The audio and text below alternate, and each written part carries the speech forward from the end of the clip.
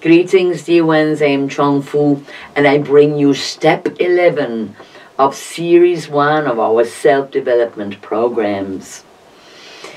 And we are indeed going deep into the subject of crystals and how they can help you to open your centers, connect to the universe, connect to the earth, connect to your own higher self, and bring powers in from deep within you into availability in your daily waking life.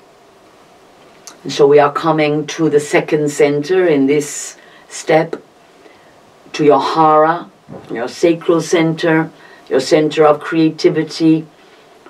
For the ladies, it is the womb center. For the gentlemen, it is where the prostate is, still the center of creation, still your hara. And of course, connecting to that power of the earth and also the power of your visioning. So it's learning to bring your visions into manifestation.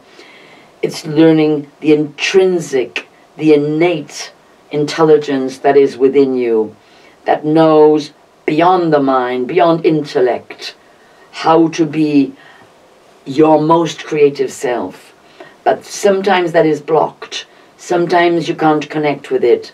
So crystals will always help to clear the channels and bring your creative power into a greater availability for you.